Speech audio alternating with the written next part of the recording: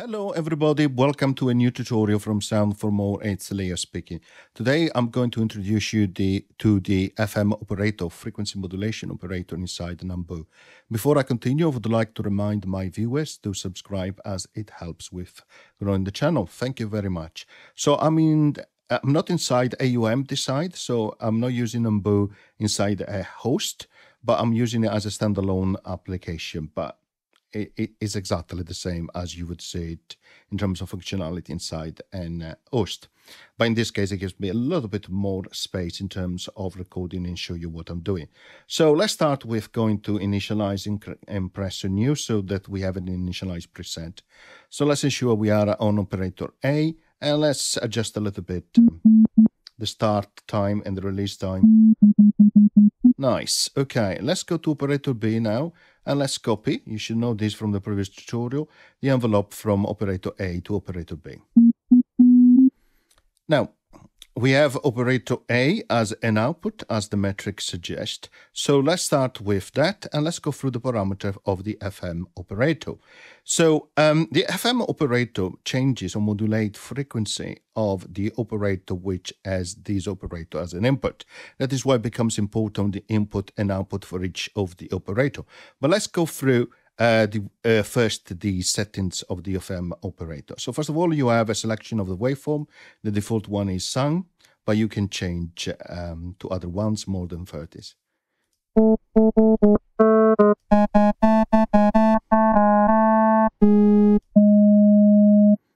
Really nice, and you can scroll. As I said, there are lots available. So let's set the default one, which is a sine wave. Next, we have width, the width of the waveform.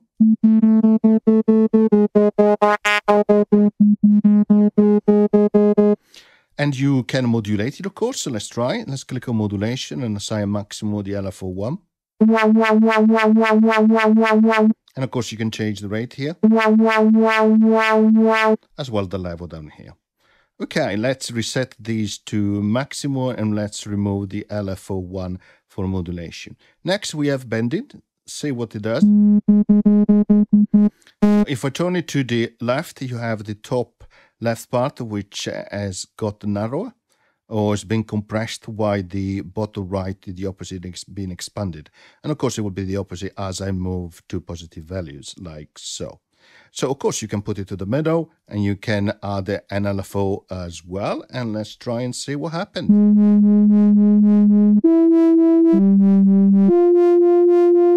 Interesting sound. Right, so let's remove that LFO. Next, you can invert the phase of the waveform. So you can see start positive. So if I click invert, it will start on the negative part of the waveform. Well, let's set that as the default. Next, we have feedback. So practically, you have the output of the operator, which is going back as an input. Okay, that is the feedback inside the operator itself. So let's see how that works. Be careful, because after a certain level, you can going to introduce artifacts that you may not want.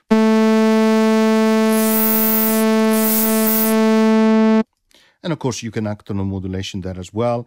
And again, be careful in terms of the level, which I will show you here.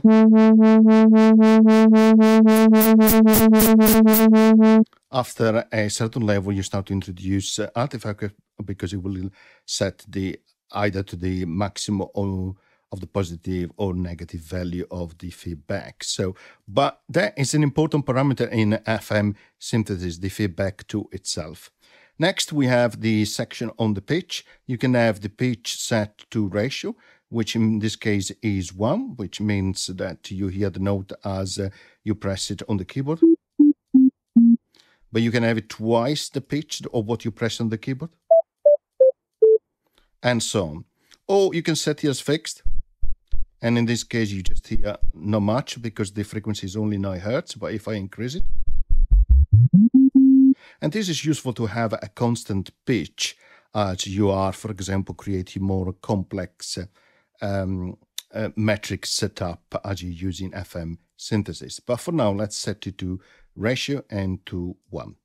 Next, you can also adjust again the pitch in fine mode, which goes up to double or half of the pitch itself. Double click, of course, goes back to the default. And next to you have a diode for detuning. Really nice. You have a switch here for the vibrato. At the moment it is on, which means that if I act here on this diode where it says vibrato, you start to hear the vibrato. If I click on it, you don't hear anymore the vibrato. Similar, you have a pitch envelope, okay, which is active at the moment. The pitch envelope is here, so let's set it to maximum. You hear the pitches going down. So if you click on this button, it will show you the waveform. So here you see a decay, which is going down. And here you have your attack, decay, and release for time and level, of course. And you have time for decay, time and level for release. And you can adjust also the curvature as well. Here you have the amount, of course. Let me show you something. If I say I increase the level like so, so after the decay will go up as a level on the release. Okay, so that means that if I was to increase the release here on the amplitude, if I press on the key now, it will drop as a pitch, and when I release the key, it will go up. So it's going up, really interesting. Okay, and of course you can disable this, so you don't hear it anymore. But if it is, you can also have it by velocity as well. Let's set these as a velocity, of course. So if I enable it, okay, of course, and I've disabled the envelope here. So if I click up here on the key, not much, and the very bottom of the key, you hear again that envelope on the pitch, which is based on the velocity here. Okay, and that was working even with the envelope dial here set to 0, but of course you need to have the switch on pitch envelope set to 1. Okay, let's disable that for now. Now let's go to operator B. Okay, it would be exactly the same in terms of parameter because it is O-type FM. Let's go to the metrics. Let's double click here to remove the output from operator A, and let's increase the output of operator B, so you hear operator B. Now, if you want to act on modulating frequency of the operator B, you just need to act on this dial.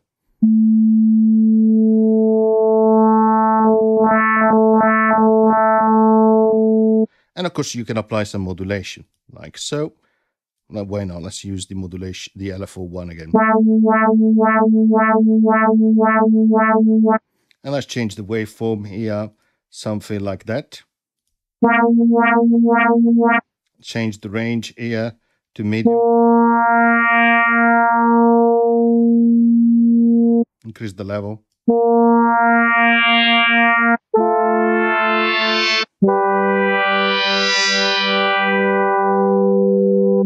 This is where it becomes interesting in terms of the parameter that you set. So if you go back to parameter A and you were changing the pitch in terms of your coarse dial here, you can create interesting effect as you're modulating operator B.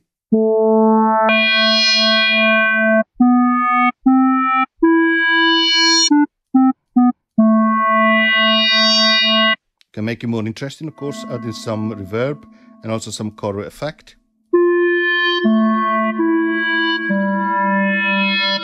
This is where also becomes important the output here from operator A, which is going into operator B, so you can decrease that output. As well, you can increase or decrease the input of operator B to take more or less of the modulation on operator B from operator A.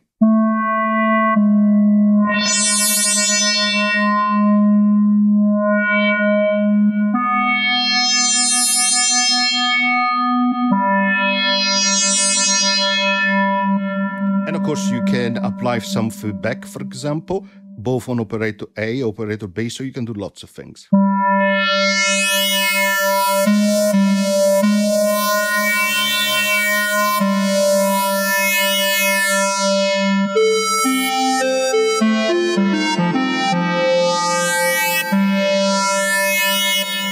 Let's listen to what happens, for example, if I decrease here the pitch on operator B.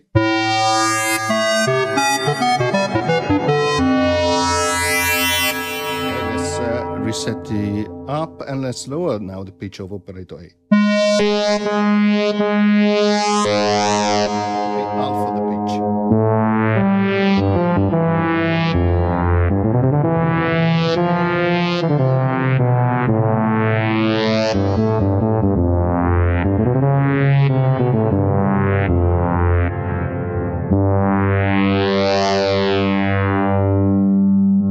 Really nice, isn't it? And remember, you can still act on the bend, on the width, or you can change waveform, or you can for both operator, really. So it becomes really, really, really interesting. So let's do something like this.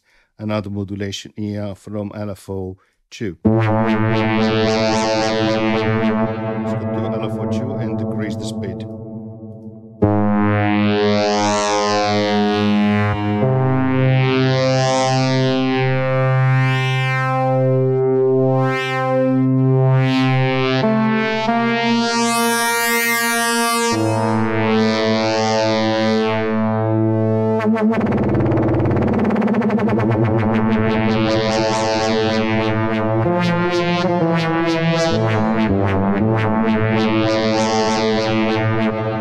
So as you can see, you can create some very unique sounds, and is really, really great, this synth for sound design. Okay, I'm going to stop here because I covered a lot in terms of how to use the FM operator. I hope you found the tutorial useful, and as always, see you next time. Bye.